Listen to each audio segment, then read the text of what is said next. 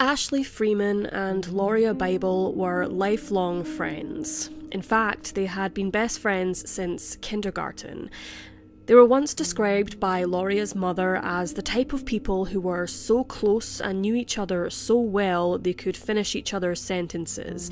And that was why, on December 30th, 1999, Ashley and Lauria wanted to be together. Ashley Freeman had just turned 16 and she'd invited Lauria over to her family home to have a sleepover to celebrate the occasion, so Lauria called home.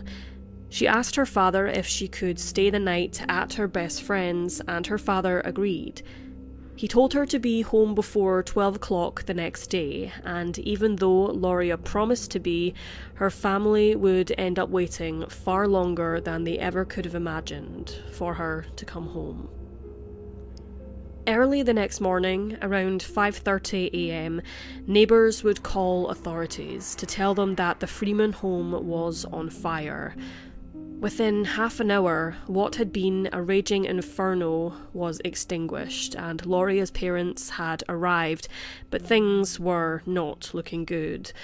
The coroners told them that they had already recovered one body, the body of Kathy Freeman, Ashley's mother, and Lauria's car was still in the driveway with the keys in the ignition.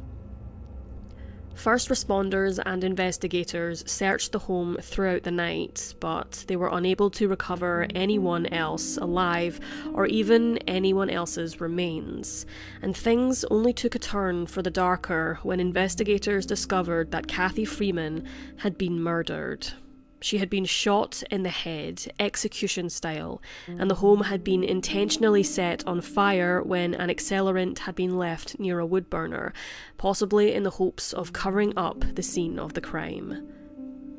With no one else around, investigators were left to wonder what exactly had happened that night, and why the rest of the Freeman family and Lauria Bible were still missing, and they came up with a chilling theory. They believed that Danny Freeman, Ashley's father, had killed his wife for whatever reason and set fire to his own home to cover the murder, and then ran away with both girls. The only question that was left was whether he had kidnapped and abducted the girls or if they had been part of the plot as well, but that theory did not sit right with Lauria's family. They returned to the scene the very next day, hoping to find something that the investigators had missed and to hopefully find their daughter. But what they did find would take this case off in a totally different direction. Within 5 minutes of picking through what was left of the Freeman household, Lauria's parents found the charred remains of Danny Freeman. Lauria's mother, Lorraine Bible, said in an interview with Unsolved Mysteries that he did not have anything from the upper teeth. All the way up to the top of his head was totally gone, like he'd been shot in the face. And investigators concluded that that was exactly what had happened to Danny Freeman, just as what had happened to his wife, Kathy. And the theory that Danny Freeman had killed his wife and taken the girls was put to bed. But that left only more and more questions. That same search of the home by Lauria's parents had found Lauria's purse with around $200 in cash still left inside, but no sight of either of the girls. If this had been a simple case of something like a robbery gone wrong, then surely her purse would be gone, or at least the money inside it. So what was the motive behind murdering the Freemans? Investigators came up with another theory. It was no secret that Danny and his daughter Ashley had a difficult relationship. They didn't get along at all, and with Ashley and Lauria being lifelong friends, maybe they'd come up with a plan to kill Ashley's parents and run away together. But again, this did not sit right with Lauria's family.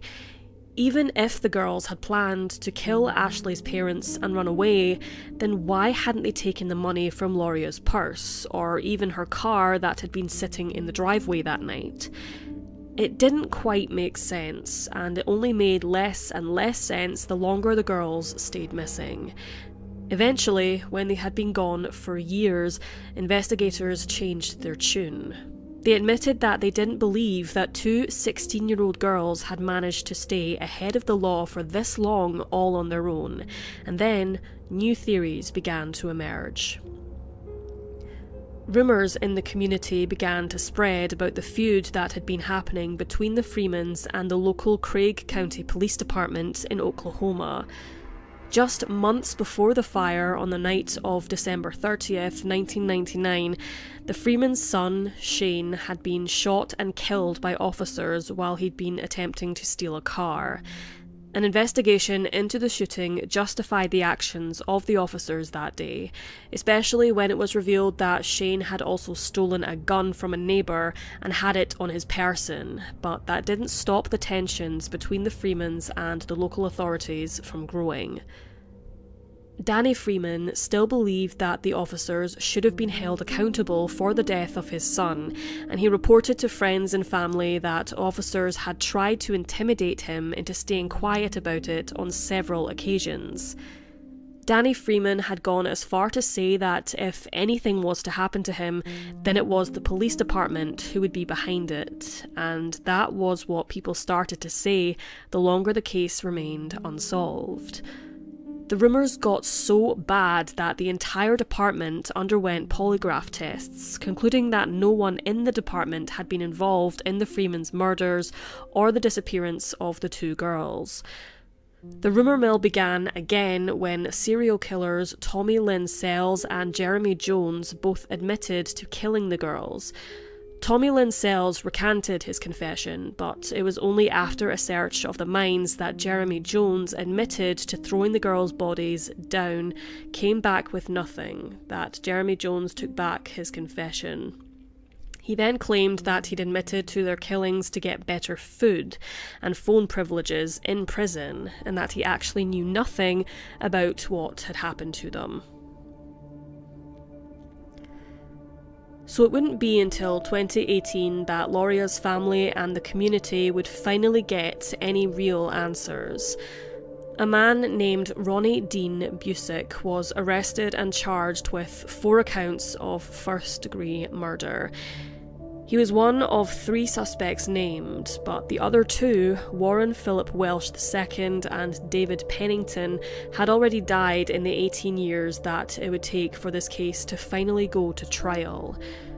During those 18 years, several witnesses, including private investigators who had been hired by the Bible family, would come forward to claim that all 3 men had bragged about kidnapping, raping, and murdering the 2 girls. According to witnesses and the prosecution's affidavit, Ronnie Dean Busick, Warren Philip Welsh, and David Pennington had gone to the Freemans' home that night to either sell drugs or to settle a drug debt with Danny Freeman. Whatever happened next, whether it was a shakedown that went wrong or murdering the Freemans, had always been a part of the deal. Especially Lauria Bible, it seems to be a case of being in the wrong place at the wrong time. The prosecution claimed that the girls walked into the home in the middle of Danny and Kathy's murders, and the 3 men involved had to get rid of the witnesses. According to Ronnie, Warren Welsh murdered Danny and Kathy Freeman while he and David Pennington set fire to the home to cover the scene of the crime, and then all 3 men kidnapped the 16-year-old girls. The girls were then taken to a trailer where they were kept for several days, enduring hours of torture and assault that the 3 men happily told others about. Witnesses reported finding pictures of the girls, bound and gagged and lying in a bed with Warren Welsh posing beside them, and a private investigator would actually find these pictures and hand them over to the police. Witnesses also described the men referring to the girls as, quote, 2 little bitches, before laughing and saying things like, "Yeah, we got them, didn't we?" Both of these quotes would be used by the prosecution in their affidavit, but what the men meant by getting the girls was about their murder.